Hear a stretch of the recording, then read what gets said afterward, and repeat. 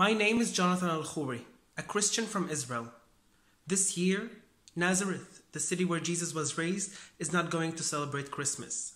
The reason is because its Muslim mayor, Ali Salam, who decided to cancel all city funding celebrations because of what he claims Trump's decision to recognize Jerusalem as Israel's capital and with solidarity to the Palestinian people.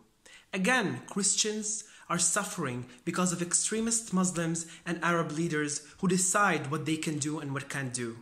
Look what happened to the Christians in Bethlehem when it was moved from Israel to the Palestinian Authority in 1995. The number of Christians went down from 60% to 20%. Look what happened to the Christians in the Gaza Strip under the Hamas terror organization regime, where they decided that they can't celebrate New Year's Eve because it's an infidel holiday.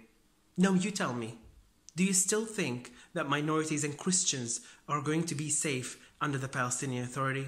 I think not. The only place safe for Christians and minorities in the Middle East is Israel.